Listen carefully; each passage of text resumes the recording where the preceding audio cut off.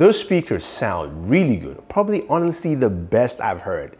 And yes guys, this is the ROG Phone 6 Pro, and this is an awesome device right here.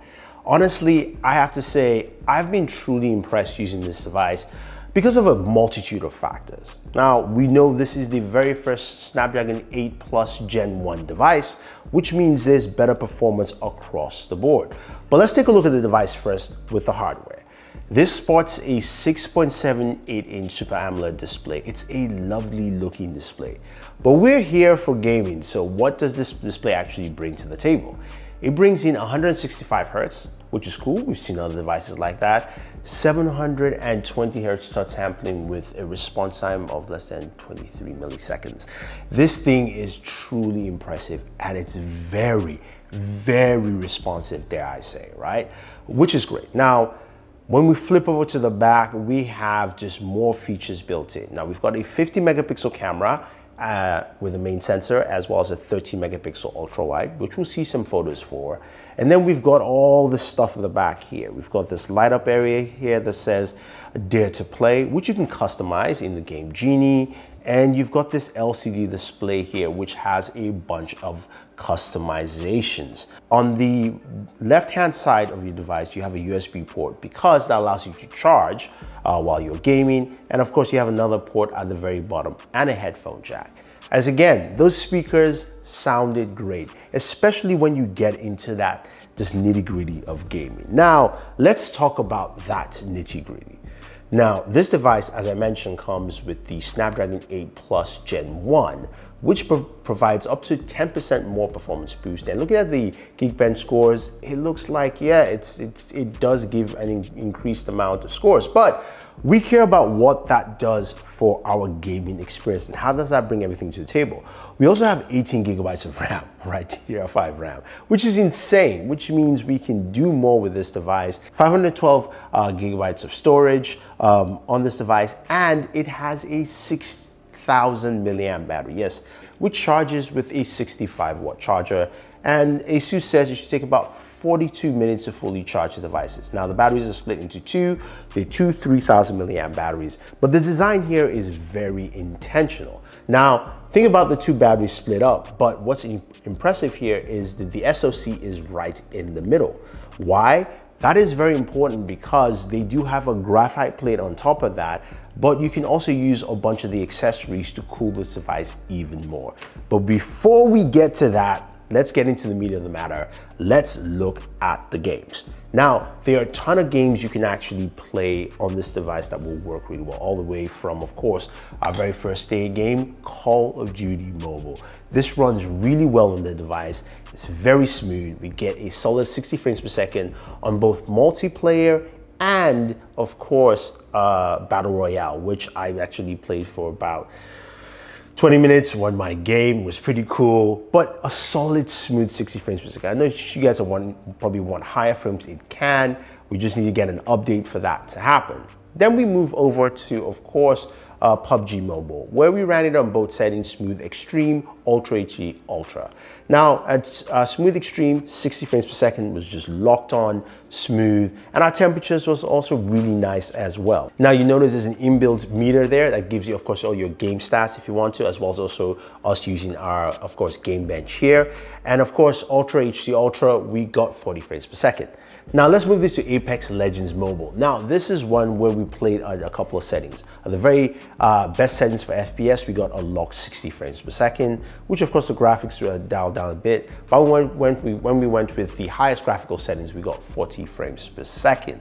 That is just standard with Apex right now, but it played really well and very smooth. I was able to use a lot of the touch controls as well as also the trigger buttons, which are on top, which are super sensitive. And I'll get to some of that customization for you. Now, finally, of course, we have Genshin Impact, super well unoptimized game, which ran at 57 frames per second. I know I'm playing this before any updates, optimization, but it's good to see that this was able to run almost close to 60. I did play for about an hour and it was absolutely fine with this system. Now, let's talk about those accessories and temperatures, because this is where you guys are gonna be asking me. Now, without the the active cooler, playing a game like Genshin Impact, I got up to 47 degrees Celsius or about 116 degrees Fahrenheit. So that's where the temperatures were for that. Now, when I actually use the cooler itself, this is the Aero 3 cooler, and this bad boy is truly unique because it's got 4 customized buttons, which are totally remappable through the Game Genie software itself. I was able to get temperatures down to about between 36 to 38 degrees Celsius, and this connects via that USB port on the side, so it allows you to basically connect and play, and boy, that really did a great job there. And I like the fact that because the CPU is centered, it allows for just better cooling overall. Now, I did mention there's a ton of accessories for this device. Now, there's also a ton of functionality built in, and that's with the Game Genie software, and something you can quickly access here. And what you see here, you've got a couple of modes. You can go into X mode, which is what I use to do all the gaming and gameplay, and you can change the different modes for better battery performance all the way through. But you also have your ROG Vision, which is this bar at the back here. You can customize it for a couple of things. When you're about to play a game, it says, get ready to game. But when you're charging your device, it actually has a progress meter and will show you the percentage of where your battery is. You also have your system lighting where it says dare to play. As you can see there, it is totally lit up, and that is something that you can actually customize as well. Then the Aero cooler itself, this is where you can go in and do a lot of stuff with that. You can see your temperatures, but the Game Genie itself, while you're actually playing a game, simply swipe from either of the air trigger corners, left or right down, and boom, that gives you your Game Genie. This is where you can do so much more. You can basically, it turns off all your notifications. You can go in and customize those air triggers, and that's very key. I have different customized air triggers for different games. Call of Duty, I have air triggers just customized for the air triggers right here. I do have air triggers customized for the cooler, and I also have it for the ROG Kunai 3 gamepad here, which we'll get to when we talk about our game streaming services. It is so customizable. You can customize it for ultrasonic buttons here. You can customize it for your cooler buttons, and you also have the ability to look at, of course, your game stats while you are playing. Again, so much functionality built into this that is very, very impressive. Now, the Kunai controller I really do like. I did have some issues connecting via Bluetooth, but I did like it because it comes in a couple of facets. You do have the controller here, you do have the case shell for the device, and then you kind of have like a controller dock that allows you to have it grippable, or I call it like the grip dock. And what I like about it is that playing games like, on Xbox Game Pass or Stadia, I was able to just connect directly and use, giving me a full ecosystem. Now, these accessories are extra. They're not part of it because you have to buy the cooler and of course the controller. But the fact that they're giving you a full ecosystem, especially for the game in mind, really says a lot. And playing game streaming services was just a joy, and it was pretty smooth to actually see that work pretty well. As I mentioned, there's a 50 megapixel camera in the rear, as well as also the 13 ultra wide, and then we have a front-facing shooter at 12 megapixels. I'm gonna just give you some camera samples, and I think they've actually done a better job improving the camera. It's still not up to flagship levels, but seeing this, I think you guys would be at least a bit more impressed with what they had to offer.